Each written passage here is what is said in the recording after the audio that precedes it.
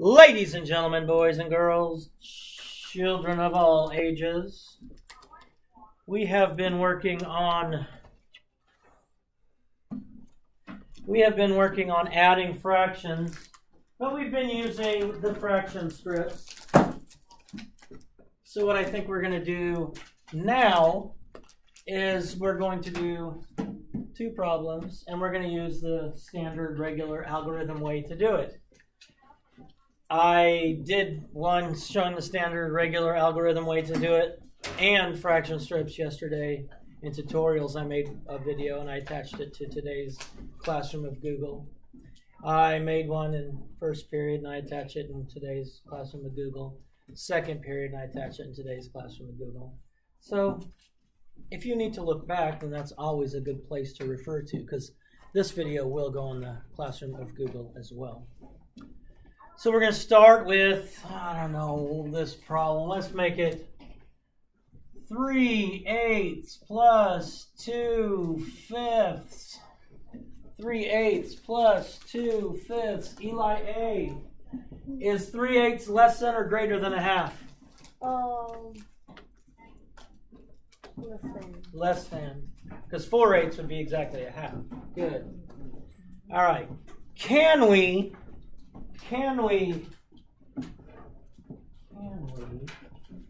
Violet, can we add these problems the way it's currently written? No.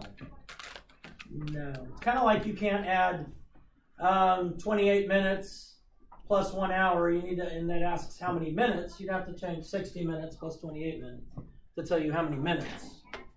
So we need to change the way these fractions are written without changing the value of the fractions.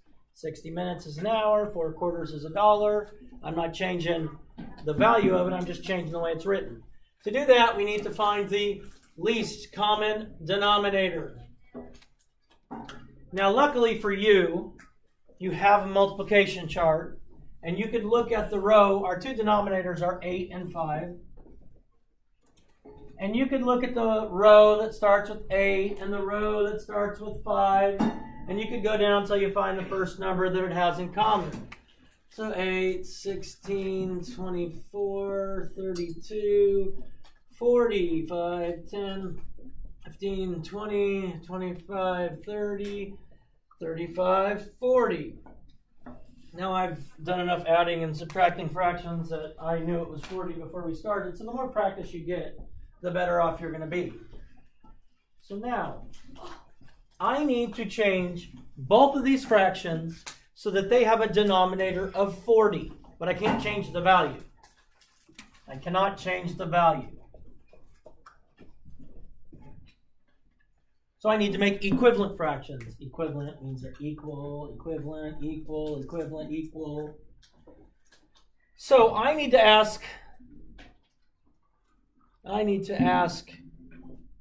all right, Maddie, what do I multiply by 8 to get 40? 5. If I multiply the denominator by 5, I have to multiply the numerator by 5. And Maddie, what is my new numerator? 15. Now the fraction 3/8 is equal to the fraction 15/40. They are the same. They have the same value. So I did not change that addend. I changed the way it was written. I have to do the same thing for 2/5. So DJ, what do I have to multiply 5 by to get 40? 8. If I multiply my denominator by 8, I must also multiply my numerator by 8. So DJ, what is my new numerator? 16. 2/5 and 16/40 are the exact same value. If I gave Aiden a test that had 5 questions on it and he got 2 of them correct, he would get the same grade as the test I gave Jaden, who had 40 questions on it and got 16 right. Those are the same grades. The same value. Those are equal. That's why we have an equal sign. The equal sign tells us we're equal. So first, you have to find the least common denominator. which is the smallest one they have in common. I don't remember how to do that. Well, you can go back and watch this video because it is on the TubeView, and it will be posted on the Google Classroom of today. Now, I always check and make sure my signs are correct. I know it's an addition problem because it says addition over here, but if you get some in there, mix some addition, some subtraction, that would be bad. I know when I'm adding fractions, my denominator stays the same. So now all I have to do, Zoe, all I have to do is add 15 plus 16, which gives me 31. Thank you. 31/40. But I need to make sure my answer's in simplest form. So I got to figure out if there is a number besides 1 that divides evenly into both of those.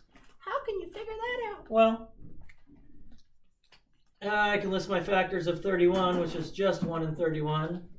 My factors of 40, which, let's see, we start with 1 and 40, 2 and 20, 4 and 10, 5 and 8. What do they have in common? 1. If 1 is all they have in common, it's already in simplest form. I don't remember how to make fractions in simplest form. Well, it's on this video, so you can always go back and check it out. And I'm not done. We're going to continue with this whole doing a quick lesson at the beginning of class so that when we take our adding and subtracting fractions quiz, you guys will be genii. That's plural for geniuses. I don't think it's really plural for geniuses. It's really just a word I made up. But who knows? Maybe it'll be in the dictionary one day. Maybe, you never really know. All right, let's take the fraction 7/8 plus 1/4. 7/8 plus 1/4. Maddie D, 7/8, less than or greater than a half? More than a half. More than a half, good. 1/4. Kara, greater than or less than a half? Less than a half. Less than a half, good. 4/8 would be a half. 2/4 would be a half. So anytime the numerator is half of the denominator, the fraction equals 1/2. I'm just saying. They can't be added the way they're currently written because the denominators are not the same. So we must find the least common denominator. I already know what it is because I've done these denominators a billion times. Well, 1,000,000,001. I can take my denominators 8, 16, 24, 4, 8, 12. Oh, look, 8 is my common denominator. I don't remember how to find the common denominator. Then watch this video again. My goodness. And I'm going to keep recording them. Now I need to change both of these fractions so that they have a denominator of 8. Jackson is correct that this first one already has a denominator of 8. So I don't even have to change anything. 7/8 stays 7/8. And then my answer is going to have 7/8 stays 7/8. Now I need to change 1/4 equals something over 8, so equivalent fraction. I need to see Violet. How do I change from 4 to 8? By multiplying by 2. So Jaden, what is my new numerator? 2. 2, because 1 times 2 is 2. Now, I check my sign, because Mr. McMurdo likes to mix up the problems, so I don't want to get confused. And Anthony, 7/8 plus 2/8 is? 9/8. 9/8. Awesome. But wait! There's more. But wait, there's more. What kind of fraction is that, Jackson? An improper fraction. An improper fraction. So I need to change it to what, Jackson? A proper fraction. Or a mixed number. Okay. Eli K. What would 9/8 be as a mixed number? It would be 1 whole and 1/8. 1 and 1/8. Good. You be smart. 1 and 1/8. You okay? Tired? I am. Stay up all night watching that Barbie special you were telling me about? I stayed up till 12. Boom, chocolate. Peace out. God bless. Love you. Do some kind today. Save the bees. Please subscribe.